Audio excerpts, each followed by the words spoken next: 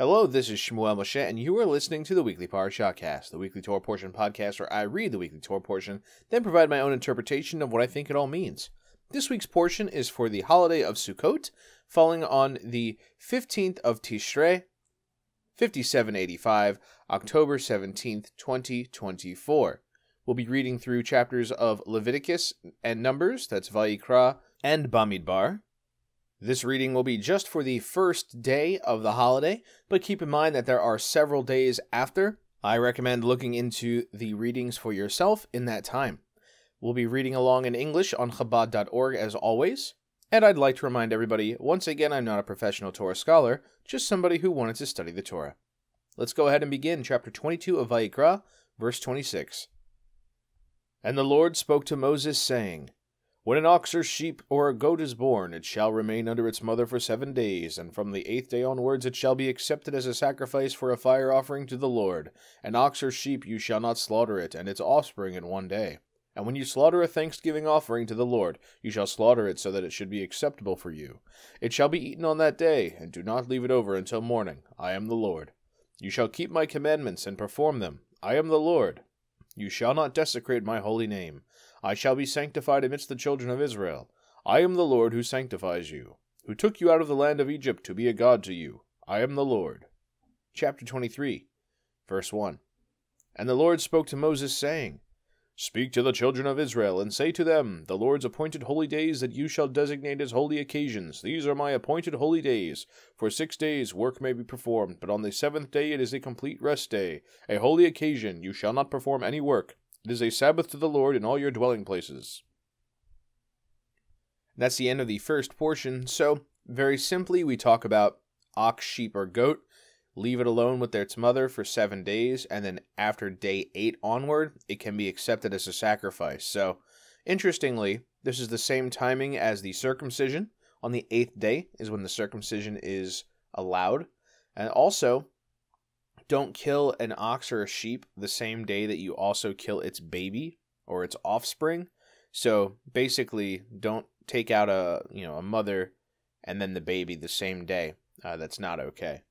When you make a slaughter, make sure that it says acceptable for you, and then it shall be eaten on that day. So in other words, don't let it sit overnight. If you're going to make a holy sacrifice, you finish it all in one go, or at least in 1 day. Keep the commandments. Don't desecrate God's name.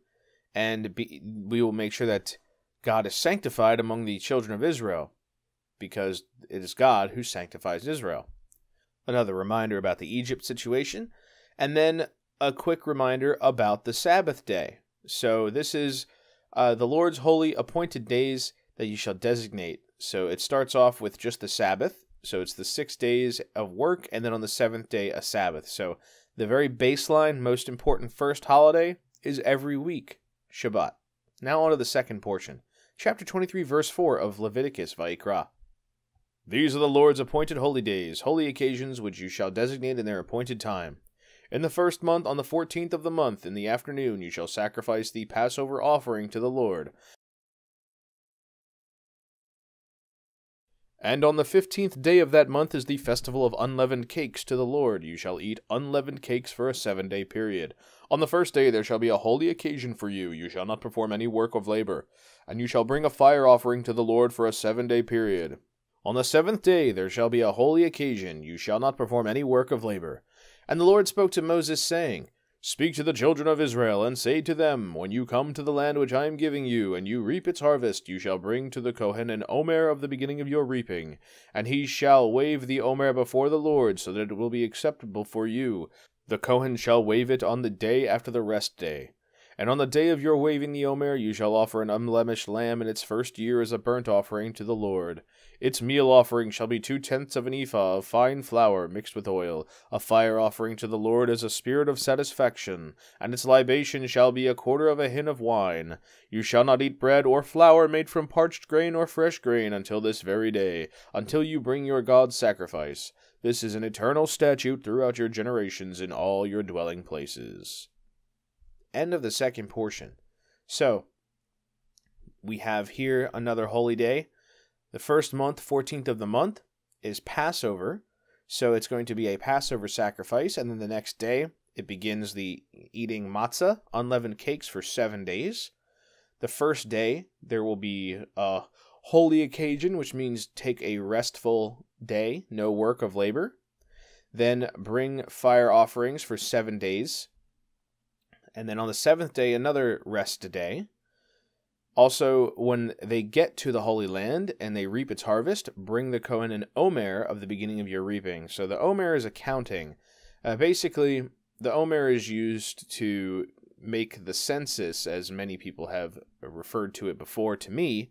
So what's going to happen is bring the omer and the Kohen will wave it after the rest day. So I believe we can consider this to be when the 7-day period is done and the last day of rest there is concluded.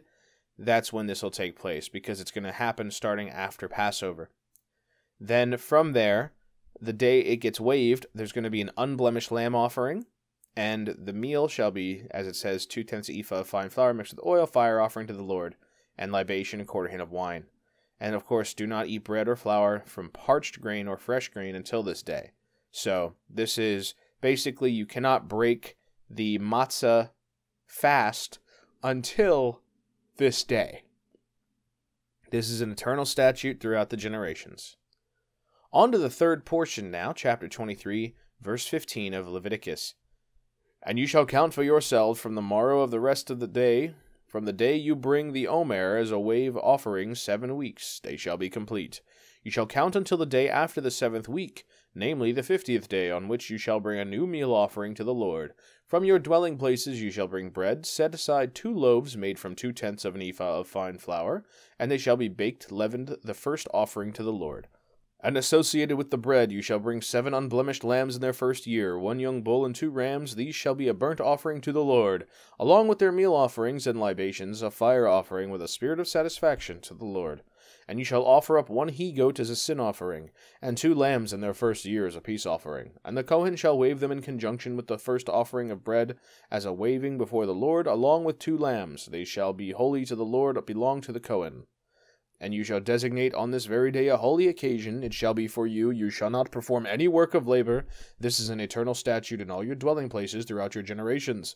When you reap the harvest of your land, you shall not completely remove the corner of your field during your harvesting, and you shall not gather up the gleanings of your harvest.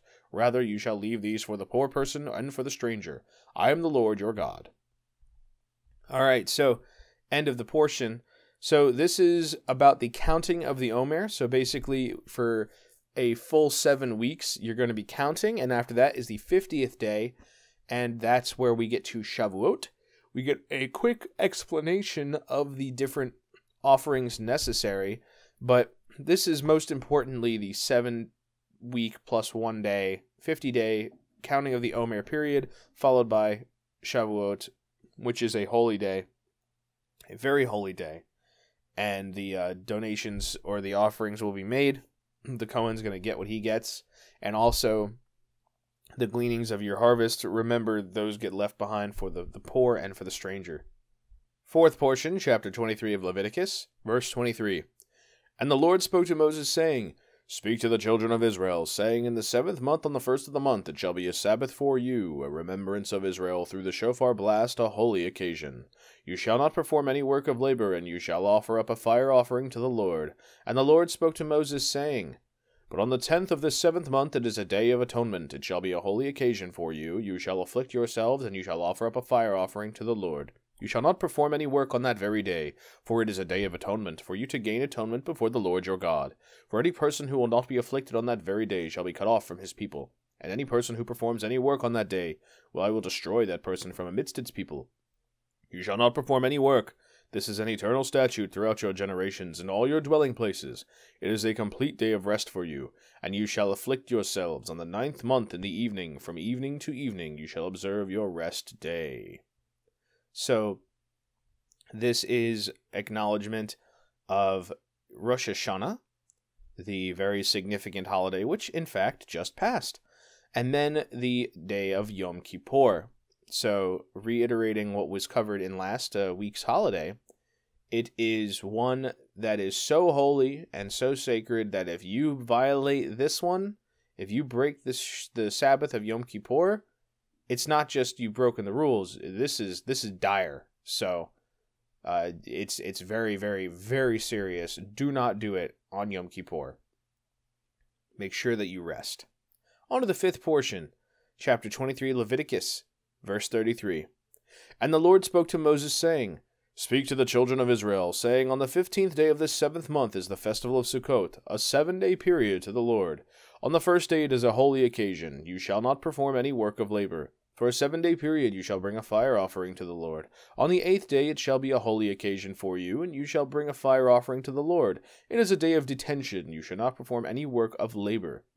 These are God's appointed holy days, that you shall designate them as holy occasions, on which to offer up a fire offering to the Lord, burnt offering and meal offering, sacrifice and libation, the requirement of each day on its day. Apart from the Lord's Sabbaths, and apart from your gifts, and apart from all your vows, and apart from all your donations that you give to the Lord. But on the 15th day of the 7th month, when you gather in the produce of the land, you shall celebrate the festival of the Lord for a 7-day period. The first day shall be a rest day, and the 8th day shall be a rest day. And you shall take for yourselves on the first day the fruit of the hadar tree, date palm fronds, a branch of a braided tree, and willows of the brook, and you shall rejoice before the Lord your God for a 7-day period. And you shall celebrate it as a festival to the Lord for 7 days in the year. It is an eternal statute throughout your generations that you celebrate in the 7th month. For a 7-day period you shall live in booths. Every resident among the Israelites shall live in booths, in order that your ensuing generations should know that I had the children of Israel live in booths when I took them out of the land of Egypt. I am the Lord your God. And Moses told the children of Israel these laws of the Lord's appointed holy days. So now we've concluded the fifth portion. So the significance here, this is the portion that actually covers Sukkot, the reason we're doing this entire reading. So this is for the first day once again.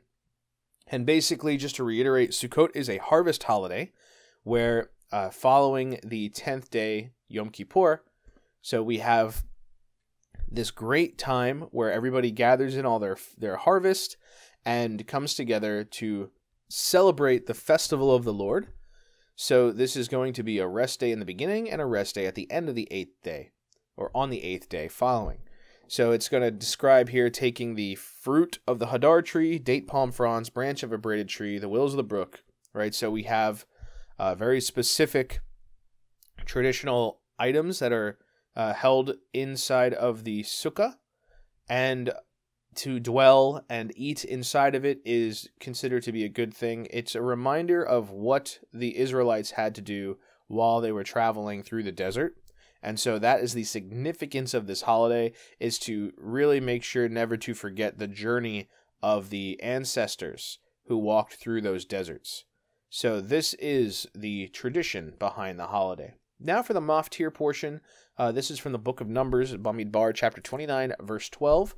And on the 15th day of the 7th month there shall be a holy convocation for you. You shall not perform any mundane work, and you shall celebrate a festival to the Lord for 7 days. You shall offer up a burnt offering, a fire offering for a spirit of satisfaction to the Lord, 13 young bulls, 2 rams, 14 lambs in the first year. They shall all be unblemished.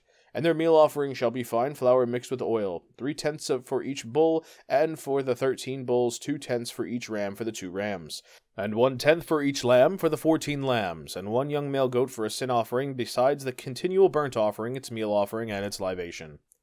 So here we have in this portion just another reminder, once again, for Sukkot, 15th day of the 7th month, Holy Convocation, right before Sukkot, and this is going to be the 7-day period of celebrating. So this is going to be where you don't do any mundane work and you offer up the burnt offering. We have a list of what needs to be offered: 13 bulls, 2 rams, 14 lambs in the first year. They shall all be unblemished. This kind of reminds me of when the different princes of the 12 tribes came forward and made their sacrifices in sequence. But anyhow, plenty of animals there to be sacrificed. And then from there, we also have the meal offering as well. So keep an eye on those numbers. And then, of course, a male goat for a sin offering. And then this is besides the continual burnt offering, meal, and libation. So what this basically would be referring to is not just to do this particular bonus sacrifice, but also don't forget to also do the regular ones. So if there was a designated sacrifice that would have normally been done that day, it's saying make sure you do that too, but also do this other one. And that's it for this week's, or I should say this day's portion for Sukkot. I would recommend to everybody, on your own time, following listening to this, it may very well be appropriate to get ready for the second day reading. So make sure that you are listening or at least checking out some place where you can hear the reading for Sukkot every single day. But all in all, I hope you have a wonderful Sukkot. Enjoy your time wherever you are and find a nice booth to dwell in if you don't build one yourself. It's a very significant holiday. These are the high holy days after all. Rosh Hashanah, Yom Kippur, Sukkot. So if you can do it, you should definitely do it if you want to be connected with the holidays and commandments of the Torah. Until next time, this is Shmuel Moshe with the weekly Parashahcast saying thank you so much for listening, and I hope you'll tune in again next time. Until then, Baruch Hashem.